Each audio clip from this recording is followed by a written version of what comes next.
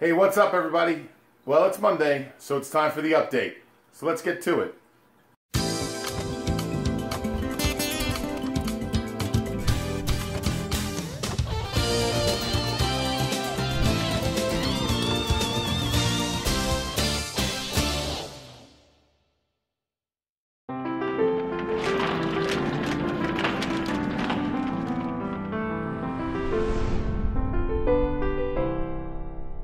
Okay, so today's update, what we're going to do is we're going to start once again in the Zoa garden. Unfortunately, as much as I hate to report it, the Utter Chaos Pally colony was completely, it completely died. So, basically what happened was, I noticed some of the corals, some of the Utter Chaos starting to get sucked in. The following video clip is going to be the Utter Chaos. It was shortly before the whole colony died. And some of the polyps you'll notice are withdrawing and turning brown. And others are still holding on to their color. So this is the clip that I took probably 2 days or a day before it totally withdrew.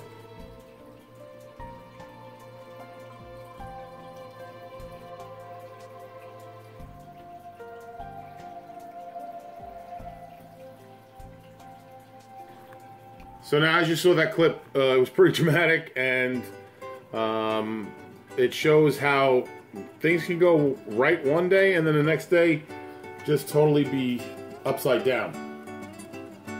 So, also along with that clip, you noticed that I showed the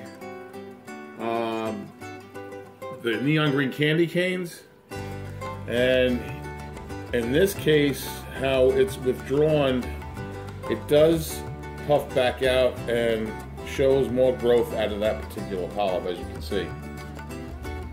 Moving over here in the acan garden, everything's going well, everything's growing. I do have this new piece that we're trying to get to fill out on this plug is growing. So as far as things with the acans and the reefroids, everything's going well. And they're eating and growing and popping off new heads on a daily basis.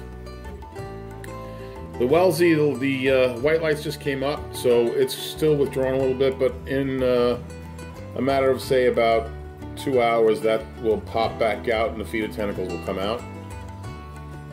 The Favias are looking really, really good.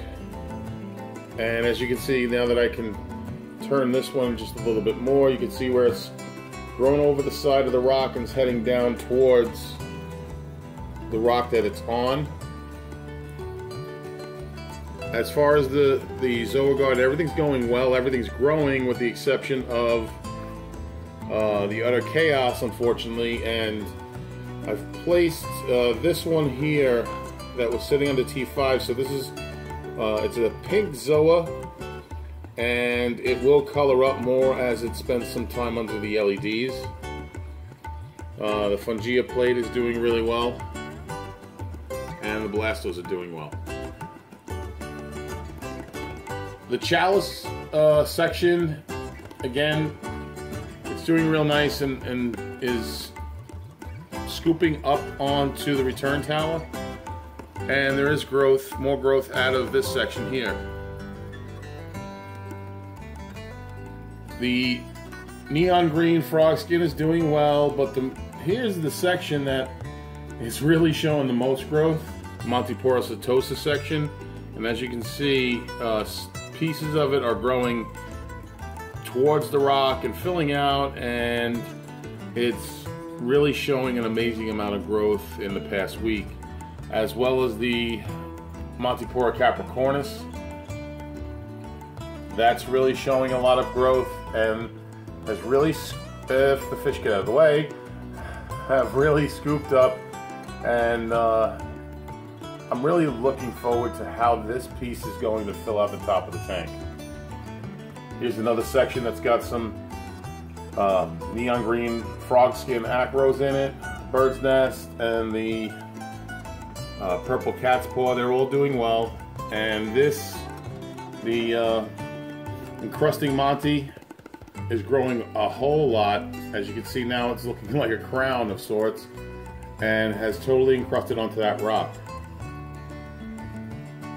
The birthday cake coral is stretching down more and more, and you can see actually under here it's starting to fold under itself, so I'm hopeful that that section will encrust onto the rocks. The other fungia plate is doing well, as usual. Now here in this section, the neon red mushrooms, this one, as you can see, as opposed to the other one, has grown leaps and bounds. It's now about the size, I would say, of a $50, as opposed to the one in the back, which is pretty much the size of a nickel. So that one and also the one back here are doing quite well, and again, I'm looking forward to them filling out the face of this rock.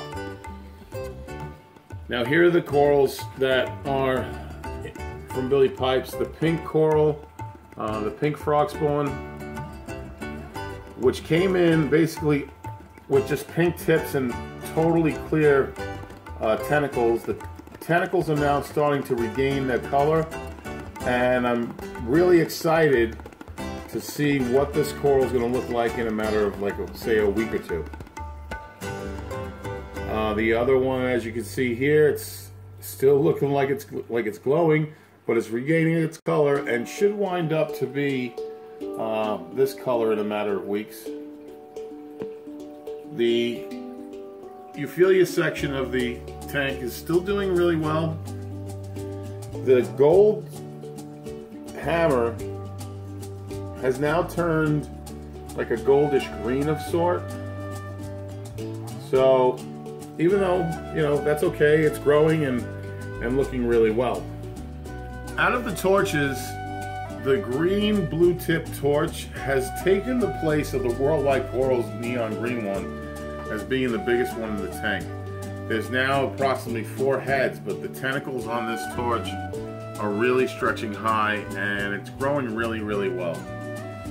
The green on green torch has about 4 heads as well, and the purple one is now loving the new spot that it's in and totally purpled up, so it's made a full recovery from when it was bleached out.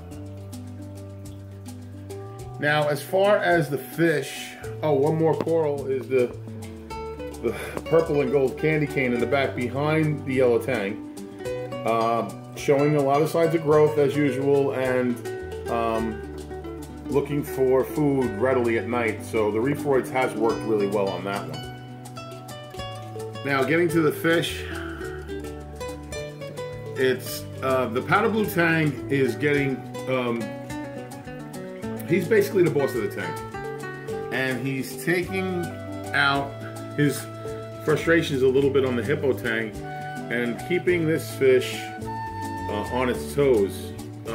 This is the primary reason for me wanting to upgrade to a bigger tank is these 2 fish. Now, even though they are showing a little aggression, it's not all the time. The hippo tang does not show any sign of stress and eating like crazy. So I want to upgrade the tank just to give them more swimming room and allow the aggression to die down. This girl's doing real well, and as you can see, if I can focus in on it, right back there, that pale spot right in center,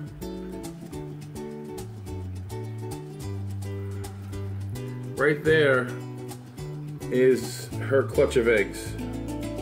You can see that she's taking care of them, and they were just laid because they're bright orange. What they'll do is they'll go from this bright orange to a black, and then a black with a silver tip. The silver tip is the eyes of the babies, and that's when you know they're going to hatch soon. But this is a weekly occurrence.